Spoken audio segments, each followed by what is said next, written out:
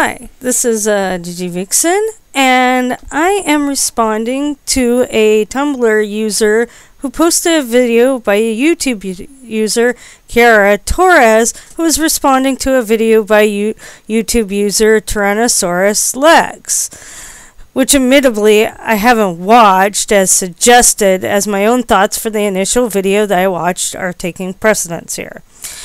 I really liked your views on the subject. For me, it wasn't a matter of being brave or having nothing to say. For me, when I simply like a video, I look to what has already been said.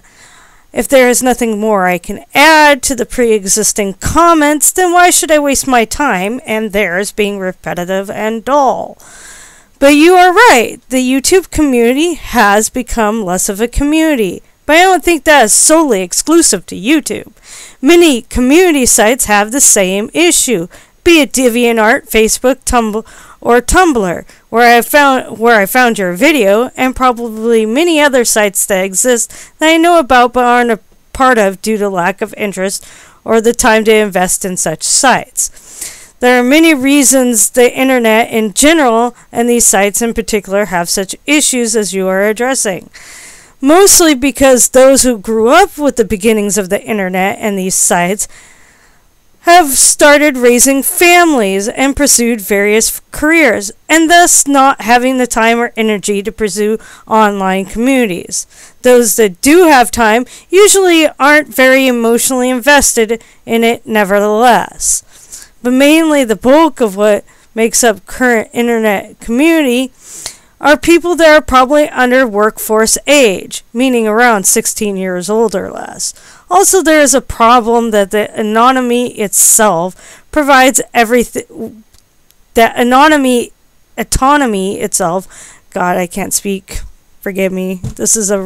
I'm not good at making videos. But anyway, there's also the problem that being anonymous provides with everything on the internet, such as the free reign to act like a douche and talk like a stereotypical troll, not to mention the net and text speak that is by people who are on the level that you are and I are on are difficult to translate. To me, if you're an American above the age of 16, you should be able to relay your thoughts, ideas, and opinions in a solid sentence paragraph format. If you feel unable to do so, please get help in this regard. Being able to type full sentences in proper English with a semblance of proper capitalization, grammar, and punctuation are essential skills. And saying stupid things like, "I ain't got time for that," is the lamest excuse ever.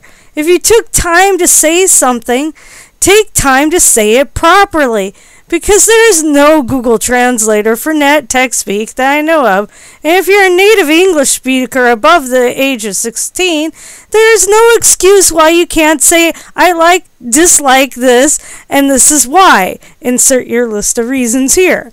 Or, "I liked and disliked this because of," again, insert your reasons. Also, hatred and rage is a problem this and other internet communities have. Because of the differing opinions in this world, not everyone agrees. Allowing comments sets up an environment where verbal wars and drama can easily take root and flourish. Now, that isn't to say I'm innocent in this regard, because I suppose I have done my share of perpetuation of anger rage towards others, mostly fandoms I follow, and mostly because many of my opponents seem to lack proper English skills and do not seem to understand human psychology or sociology at all. I'm a college graduate, what can I say? Anyway, I'm sorry for ranting and blabbing for so long, but basically I totally agree with what you have said in your video. I really think we need to get back to commenting and responding to each other's works, ideas and thoughts that we have this is not very good. I think we really need to get back to commenting and responding to each other.